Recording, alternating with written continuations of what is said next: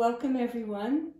I'm ready to start envisioning on my veil painting composition what kind of a theme it might be.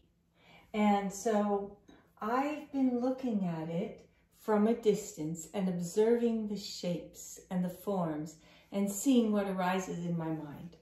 I think of this a lot like what I used to do when I was a child.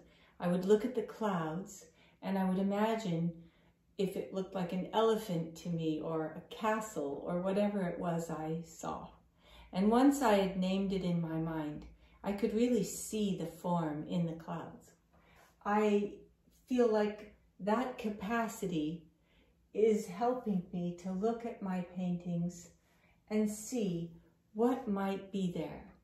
And I'm going to paint a little bit on this picture so you can see what it might look like if I did. So let's start with this area right over here.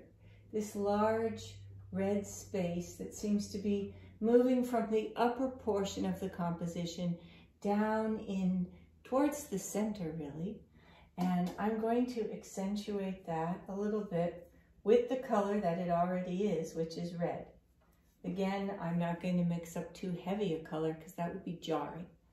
And I'll just start here in this gesture, and I'll do the same gesture that's there, but I'll just make it smaller than what it was. Maybe this is going to be a person. It might be, could be languishing there in nature. And since it might be in nature, let's get some more yellow green down here. We have all this green back here. And I'll just accentuate the green with some yellow. I also like the yellow up here around the figure, so let's brighten out here. Now I want to be careful that my veils don't actually touch unless the previous veil is dry. That is one of the techniques that you have to remember. Otherwise, you're just simply painting wet into wet, which is not the objective with veil painting.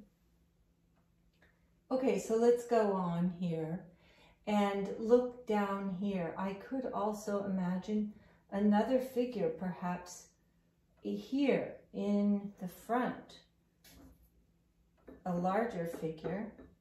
Again, I'm just going to start with the movement that I see. I don't know what would be for head and chest. This is very crude now, but it's just color spaces because I may not end up seeing a figure here. I can decide that something else should be there. And in fact, if I am going to have these figures here, I'm going to have to pay a little bit of attention to the background here. I can almost see some kind of mountainous range appearing back there.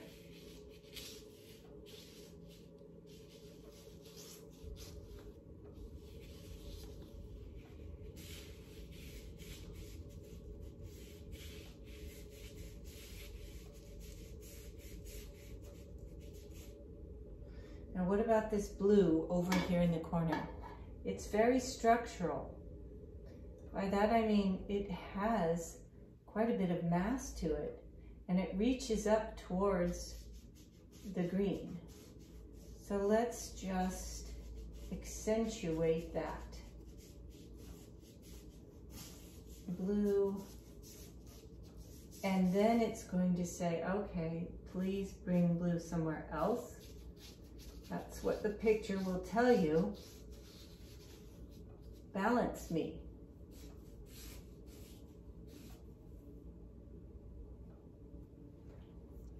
This is a good beginning. And another way that I might work on a picture is to take a piece of plexiglass and put it right in front of the art itself.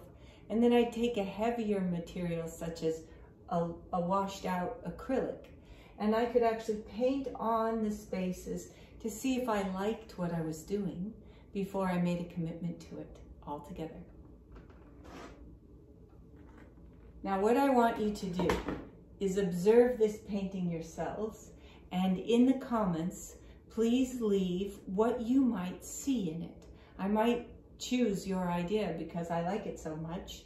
And also please subscribe and support me on my Patreon if you can at Awe Studio. Thank you.